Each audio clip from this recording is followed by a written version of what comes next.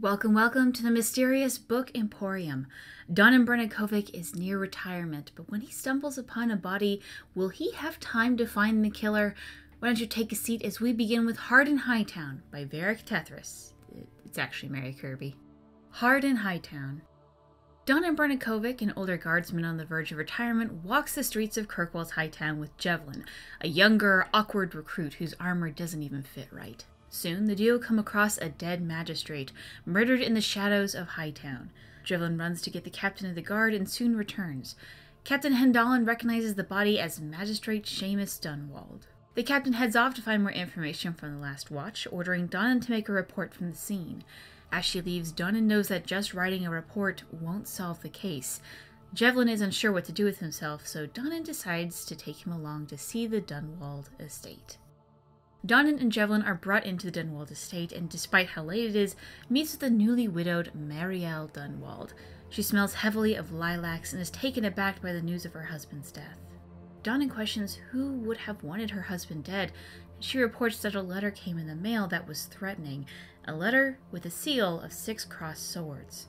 Mary goes to get the letter while Donan pokes around in Dunwald's sword collection. She soon comes back, asking for any news if they find it. The duo leave, and Jevlin wonders what they should be doing. Donan laments that he'll be retiring in 2 weeks and needs to solve his case before then. When Jevlin mentions that someone else can, Donan says that he won't abandon a case. Donan and Jevlin stand outside the Comte de Favre's home. They knock on his door, but there is no answer. Jevlin wonders what to do, but then the door swings open and the Comte rushes them inside. His house is dark and empty, and the trio enter his study, where it looks like he has been living in for a while. Donan asks the Comte if he had anything to do with Dunwald's murder, but the Comte replies that Dunwald had drawn the attention of greater powers, which led to his death. Jevlin rolls his eyes. The Comte explains that the great powers come from across the sea, and that they should not stand in the way of what they seek. Donan asks the Comte to give a statement to the captain about his fears of the great powers, but he refuses in fear, saying that they already know that he has their prize. And with that, the duo are shooed out of the room, hearing the study room lock behind them. Frustrated, Donan tells Jevlin to go get some sleep, as what comes next won't be pretty. Back at the guards' barracks, Donan goes to talk to his captain. She is upset that he has yet to file his report, angry that he never made a proper search of the area, and she orders him to complete his paperwork and that no warrant will be given for the Comte, and refuses to hear anything else about it. Donan sulks in the break room for a while before Jevlin comes in, all washed up and in a new uniform. He laments that perhaps it's for the best that they didn't get the warrant for the Comte, but Donan informs him that the captain asked for proof, so they're gonna go find some. Donan picks the lock on the Comte's door while Jevlin keeps an uneasy lookout. Eventually unlocking it, they head to the study, finding the freshly dead Comte. Donan looks through the Comte's desk, finding a letter with a seal of 6 crossed swords. And then, suddenly, a cry comes from downstairs. The shouts of a woman yelling for "My Lord Fancy Pants." Rushing downstairs, they find a Ravani woman who has kicked in the front door. Donan shouts to the intruder to know who she is, and she introduces herself as Captain Belladonna of the Dragon's Jewels. Donan tells her that the Comte is dead and asks if she knew how. Belladonna responds that if she had killed him, she would have at least made sure she had been paid first. And so she shouts out to whoever wants the antique that she has brought, needs to bring her 50 sovereigns for it, and she leaves. A dozen guards search the Comte's home after Donan reports his death, and now he sits awkwardly in Captain Hendalen's office. Captain Hendalen tells him that there are concerns on how he has been handling his case, and asks him to turn in his badge. He's off the case, and spending the rest of his career in the barracks. Donan, feeling like a failure, exits and heads to the Hanged Man. The barkeep Ferris brings him a mug of ale, and Donan thinks back on the case and what he could be doing now. And upon hearing the depressing Ferelden music, he remembers the wax seal of 6 crossed swords. Donan goes off into the elven alienage to knock on a door that is painted with pale yellow and white daisies. Maisie answers, happy to see Donan. Maisie may not seem like much, but she is the most knowledgeable person at Thedas about sigillography. He hands her the seal, and she is excited to see something so rare, explaining that it belongs to the Executors, a group that supposedly killed Queen Madrigal in 599, leading to the 6th Age being named Steel Age. When Donan asks how he can talk to this group, Maisie replies that he can't, as they aren't real. She tries to come up with places that maybe he could look, but Donan replies that he will find a way. Donnan walks in Lowtown and suddenly an arrow whizzes by his head. Ducking out of the way, he sees a man having trouble loading another crossbow bolt, and when Donnan approaches him, runs off while Donnan gives chase. But the figure is able to get away. Returning to where he was shot at, he finds that the crossbow is covered in blood, and drips of healing salve had been dripped from what seems like a bandage. The man had seemed to come from the Keys, so Donnan goes to look there. Donnan spots one particular boat with a lewd carving for a masthead, the Dragon's Jewels. But something was wrong. Heading to its decks, he finds a trail of bloody footprints heading down below. Searching for answers, he is barely able to counter the blade that attacks him, leaving a nasty gash on his arm. Captain Belladonna shouts at Donnan for attacking her crew, but when she realizes Donnan as part of the city guard, she stops her attack. She explains that a man had attacked her and killed some of her men, but she had taken his hand as well. Donnan asks if he also took her shipment from the Comte. She says that he didn't, and gives Donnan the package, which is a rusty sword. Donnan heads to the Chantry Clinic to heal the wound on his arm. A dour blonde mage heals him, also giving him a bit of sass about the wound. On his way out of the Chantry, he sees Lady Marielle, who says that she has a lead for him. Donnan and Marielle sit in the fanciest cafe in Kirkwall. She says that she is being followed, and Donnan notices a pale Ander man and a chasen sitting awkwardly in the cafe. Marielle explains that a man came to her estate, asking to buy all the swords in Seamus's collection, a man named Whale. Marielle goes on to explain that he asked her, not for her husband, to sell it. Even though not a day had passed since his death, this man seemed to know that Seamus had died. Donnan leaves Lady Marielle, saying that it seems that he needs to pay this Whale a visit. In the Blooming Rose, Donnan is met with suspicion but is allowed in. Donnan makes his way to the back to find an old man drinking cheap ale and playing cards. Garen. Donnan joins his card game and asks for information on Whale. Garen informs him that Whale is new to the city and that it seems he has been buying information on what nobles have been buying and selling. Before Donnan goes, Garen tells him to just be careful of the rookie Javelin. When Donnan asks why, Garen just responds that he should. In the Foundry District, Donnan finds the address to Whale that Lady Marielle had given him. A butler opens the door, letting Donnan know that he has been expected. Sitting in a room covered in giant tapestries of Andraste, Whale asks Donnan to take a seat. He tells Donnan that he has a business proposition. Whale goes on to explain that he is after the Sword of Hessarian, the sword that killed Andraste, and he believes that Dunwald had bought the blade, but he cannot find it, although he believes that it is not yet out of the city, and if Donnan helps him find it, he could be a very rich man. In Lowtown, Donnan pays a little elven girl to run a message. He is still being followed by the Chasen and Anderman since his meeting with Marielle, but he goes to the Kirkwall barracks to find Javelin. But on his empty bunk was dried blood and a note. "Bring the blade to the Keys tonight at midnight or the boy dies." The note was signed with a wax seal. 6 crossed swords. A scent like lilacs hung heavy in the air. Donnan takes the note and runs. Marielle is happy to see Donnan, but he is firm in asking where Javelin is. She asks why she should know. Donnan replies that he could smell her perfume in the barracks. Marielle calmly explains that she didn't leave the note. She doesn't have Javelin, but she did stop by. Donnan explains that he looked at the records for her and that she had only been married to Seamus for 3 weeks before his death. He demands to know who she's working for. She simply states that she works for the Chantry. She asks Donnan if he has heard about the executors. She goes on to explain that they have his partner, not her, and that they most likely have a man in the barracks. The only person that the Comte had seen since his death had been Seamus and Donnan, and that was the only people he would have opened his door to. Donnan asks why she would marry Seamus if her plan was to just steal the sword for the Chantry, but she denies it. She says that Seamus was the one who contacted the Chantry about the sword. He had the connections, but not the money to buy it, and the Chantry had the money, but the seller would never sell it to them. Seamus would buy it and donate it. Donnan asks why she would fake a marriage, but she responds that it wasn't fake. The bard explains that she had come to represent the Chantry in the deal, and that Seamus convinced her to stay. She then ends the conversation saying that he needs to find the executors. Donnan goes back to the barracks to search some more in Javelin's bunk. It seems that the dried blood was only on the top of the bedding, not in it. Going back to his own bunk, he finds a note. Sitting on top of his footlocker was another note in a very different style. "Forget the case. The magistrate's murder is long since gone. Salvage what you can in the time you have." There was no fancy wax seal to sign this note, But Donnan had a feeling he knew who had sent it, and he offered silent thanks to the Maker for reminding him who he was chasing. Donnan didn't have much trouble finding the Chasen and the Anderman. The two came after him, attacking Donnan, but just before he is hit again, he tells the two that he has a message for Whale. He has his sword, and he wants to meet him at the Keys tonight to talk about the price. The two go, agreeing to take the message, and Donnan heads over to the Hanged Man again to wait for midnight, asking Ferris to keep the ale coming. At midnight, Donnan waits for Whale and sees his sparkling white armor in the distance. Whale and Donnan talk about the price of the sword, but Donnan asks if it was he who killed Dunwald, remarking that the Chasen's blade was the most likely murder weapon given its jagged shape. Whale denies that he has javelin.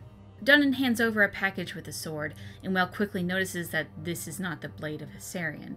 Donnan remarks that it's a pity that he killed Seamus for it then, and when Whale responds that he killed him because he just wouldn't do proper business with Whale, Captain Hendallen shouts that that is all she needs to hear for her to make her arrest, and Whale, the Ander, and the Chasen are surrounded by Kirkwall City Guard. Donnan leaves the rest of the guards to make the arrest, unsure of what has happened to Javelin. In the rain, he almost didn't hear the ambush coming. At the top of the stairs to the Hightown market, he quickly steps out of the way of an oncoming attack, and he realizes it's Javelin, who shouts to know where the blade of Hessarian is. Suddenly, it all clicks for Donnan. Javelin is the inside man for the Executors, the one who killed the Comte, the one who attacked Captain Belladonna and lost his hand. The two fight, but when Javelin lunges towards Donnan and stabbing him in the ribs, he slips, falling down the stairs to his death. Injured but alive, Donnan makes his way to the chantry. Donnan steps into the chantry to see Lady Marielle. She rushes to him asking if he is all right. He says that he will need a healer, but he's glad that she got his message. He looks at her, beautiful as ever, and tells her that he has something for her under the altar. Confused, she finds a package and unwraps it to find a rusted sword with dried blood still clinging to it. She is in awe at the sword of Hessarian. Donnan asks if she can get it to the Divine. She says she can, and Lady Marielle asks what she can do for him in exchange for this gift. Just put in a good word for me with the Maker, your ladyship. I might need it. And he walked away towards the Darking Clinic, leaving her with history in her hands. Discussion. So let's start with the elephant in the room. A lot of this book is copied from the Codex entries. The new stuff mostly expands what was already there, or add in a few new scenes that stitch together the Codex chapters more neatly. It also makes Javelin reveal a little bit more obvious. At a guess, and I think this is also a bit debatable, I would say that the book is about 50-50 old Codex entries to new material. I know a lot of people weren't too happy with how this book came out, expecting something longer and grander, but I don't really know why. I mean, it's not like BioWare was hiding it during pre-orders. The online page says it was under 100 pages and included pictures. Although, I will say that for the Brian Bloom video, where he reads from the novel, he is seen holding a very large version of the book, which is sort of weird considering how thin it actually is. Like, you can see the actual novel nestled in whatever larger book this actually is, wrapped in a cover to make it look like Hard in Hightown. I think this is more just to make it look fancy, but I don't know, guys. I think it might have been better to just use the actual book. It's a little dubious for me, but whatever. Something else I also wanted to say, and it's the most nitpicky thing in the world, but the cover of the book has this cute little quote from Meryl saying that so many people get shivved. But no one actually gets shivved? Like, perhaps I'm wrong here, but I always thought of shivved as being stabbed with a shiv, which is a makeshift knife. While people are stabbed in the novel, it's with actual blades. So people get stabbed, they don't get shivved. Maybe that's me just being nitpicky, I don't know. Anyway, something unique about this novel is that it includes pictures, which, I mean, versions of the other novels with pictures are coming out as well, but this is the first of them, so let's talk about that. From Susiga, is it just me, or is Varric's publisher not as good as he claims? Beside letting Varric's shit I don't know wood comment into the final print, the art is at odds with each other, I assume different in-universe artists, and the actual text. A scene near the start had people looking at the scene despite it being mentioned clearly that everyone was getting drunk or sleeping. One passage describes Lady Marielle's dress as black while the image showed a white dress. Javelin and Donnan seem to remove their uniforms every other image. This is the main complaint that I've heard about the pictures. There is a lot of inconsistency between them. Like Susuka mentions, Donnick's outfit changes a lot between photos, and Mariel looks different in pretty much every one. I totally get why this is annoying, but at the same time, 4 different people did work on the artwork. Anyway, I think it's kind of interesting to see what 4 different people came up with regarding to how the characters look. Mariel is supposed to be based on a female hawk, so perhaps that was the directions they were given. She just looks like however you please. I'm not quite sure. Susuka also mentions that some of the text is awkward, and yeah, there were some moments that seemed like the new text and the old text don't mesh very well.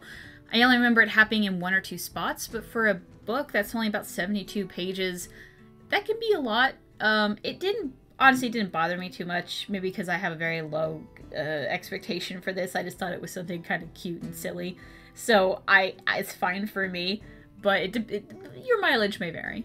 Anyway, one of the most interesting things about the pictures, actually, is that it makes obvious that Jevlin is based on Carver, which is something I never got from reading the Codex entries. While I played a mage, so this is hilarious for me, it could also come off really cold from Varric if Carver is dead in your world state. Right in the start, it talks about how Donna's suit had once been red, but it was so old the color had faded. In-game, the color of the Kirkwall Guard uniform looks a lot more orange, which maybe there is an argument that this is the color that it looks like when the red is faded, but does that mean that every recruit is using extremely old and faded armor? I don't know. Kirkwall isn't described as being that poor, so I can't imagine that they just reuse a bunch of old armor, so I think that's just an error, or recently they changed to red uniforms. I don't know. But one of the best things about the book is that it includes some more Kirkwall lore. For example, there is a rich neighborhood called The Garden because everything is covered in thorn vines and the walkways are covered in moss. These houses have no house numbers but rather use heraldry over their doors. As Kirkwall was mostly carved from rock and often follows the natural stone fault lines, it's easier for doors to understand the layout of the town. And at the end, because I don't really have that much to say on this book, who all in DA2 got a cameo from Hightown? Here's my best guess. Don in Brenikovic is Donnick Hendir, the man Eveline has a crush on. His last name might also be based on another guard named Brennan Avagon. It's on screen, I can't pronounce that last name. She is a woman seen in the background of a lot of city guard quests. Jevlin from the pictures seems to be based on Carver, perhaps basing the awkward recruit part off of his time in the Templars or Wardens, depending on your world state. The name Jevlin could be based on Jevin, the corrupt captain that Aveline replaces early on. Magistrate Seamus Dunwald seemed to share a name with Seamus Dumar, the Viscount's son that was killed by Patrice and used to rally the people against the Canary. Captain Hendalin is Aveline, and the last name seemingly being a combination between her old married name Valen and Donnick's last name Hendir. Mariel Dunwald is a female hawk as evidenced by the cover of the novel, and in DAI, where if you leave a female hawk behind, the mysterious chapter stars Mariel, which, a side note, Hightown does not include the mysterious question mark chapter that only happens in Inquisition. Captain Belladonna is Isabella. It has to be Isabella. It's Isabella. The elven barkeep in the Hangman Ferris is Fenris. Maisie is Meryl, which makes the painted daisies on her door extra cute, as Merrick's nickname for Meryl is Daisy. And unlike the Codex entries, the novel does seem to have a cameo for Anders, as the unnamed dour blonde mage who heals Donnan and gives him some sass. Sebastian Vale is the murderous man with the Starkhaven accent, Whale, which in the Codex entry, his name is Wagner. Interesting that they seem to have changed it to make it something even more obvious. And the old man in the Blooming Rose, Garen, is Hawk's uncle Gamlin, who you can find in the Blooming Rose a lot in-game. About the cameos, Susuka says this: I'm not sure how to process their gratuitous cameos from all the DA2 cast. It almost seems like they cast Aveline and realize they need to assign everyone else to roles, even if there are trees standing in the back. In DAI, it's a fun little nod to the past game, but it seemed really fanservice-y when I paid money for it. I feel like I would feel the same way were it not for the fact that this is based on the Dragon Age Inquisition codexes so much. Like, if this were Sword and Shields, I would think, alright, they already did this, come on.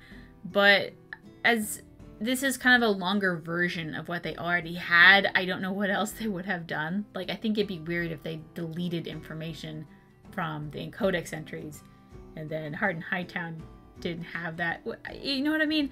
Anyway, I don't know what else they would have done. I just don't. Granted, yeah, they didn't need to add in more cameos that weren't in the Inquisition versions, or to make Wagner more obvious into Whale, but it didn't bother me that much. It is interesting how your feelings change once you put money onto it, though. The novel. So, cover art. The cover design seems to be based on classic mystery novel look of the mid-century. People my age and a lot older will probably remember Nancy Drew and the Hardy Boys with covers kind of similar to this. We have a shadowy Donnan in the back in his guard armor with Lady Marielle, quote-unquote, in color on the front. What's interesting is that while Lady Marielle is described as having daggers like it's shown on the cover, she is wearing the Mage Hawk armor. I guess even BioWare didn't really like the Rogue Hawk armor, but whatever. Normally I also talk about the back cover, but at least on mine it's just color blocks with some words in the Kirkwall logo, which is not that interesting. Overall, I think it's a good cover. It's not really my style, but I appreciate the callback to an older mystery novel, even if it is questionable in a medieval setting, but whatever. Obviously, this is the newest Dragon Age novel as of recording this video, coming out on July 31st, 2018. For those of you watching this in the glorious future when the 4th game in the series has come out, this is the first novel that has come out since the last game in 2014. And while there have been a few comic releases, this is the first major Dragon Age release in almost 4 years. And by that, I mean with how covered it was and how much publicity it got. Amazon rates this novel as a 4.1 stars out of 5, and this is now the lowest rated Dragon Age book, and I want to talk about this a bit. First, it's been out less than a month, so the rating is subject to change. Second, DA fans are frustrated currently with the lack of content, and I think this has a lot to do with the rating it currently has. While a lot of people knew what they were getting into, others just saw Dragon Age and auto-bought it without really looking into it. So when they opened up the package to receive the shortest novel in the series, by a lot, by the way. Here's a picture of my copy of the book next to, all the other books. This guy's tiny.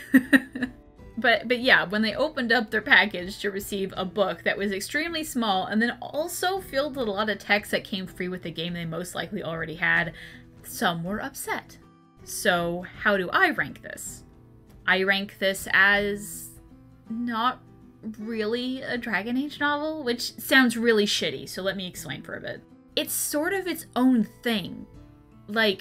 I think this is best as an art piece sitting on my Dragon Age shelf, or a coffee table book, as something to say that you own a piece of in-game material. And it seems that the book is made to be that, with Varric being the main writer and even a quote from Meryl on the cover.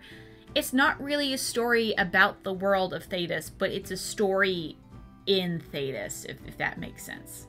So I guess for the sake of my list, it's going to be last, but really I don't think Hard and Hightown and the other novels are comparable. And I don't think it deserves to be the lowest rated novel either. It's a cute novel. I had a lot of fun finding out which the DA2 crew was who and thinking of how Varric was inspired to write this. This isn't for a casual fan to know more about the world of Thedas. This book is for a hardcore fan that wants to own a piece of the world. I can see why this book got a bit of shit, and I get it, but I also think it's undeserved. Mary Kirby, thanks for the novel. I liked it a lot. It's really cute. And with that, thank you to everyone who submitted entries, and I look forward to what everyone comes up with next. If you have comments, artwork, or anything else, please send it in. Our next episode is going to be the first on Asunder, which is the last David Gator book of the series. Everyone be sad. We're going to be doing chapters 1 through 5, and please send in your submissions by September 2nd, 2018. Also, for those of you who want to know the future dates for Asunder, I have updated the spreadsheet with them and have linked it down below. So either comment below, send me an email at gildathon@gmail.com, tweet me at gildathon on Twitter, or PM user Gillanon on Reddit. Darash Sherrill.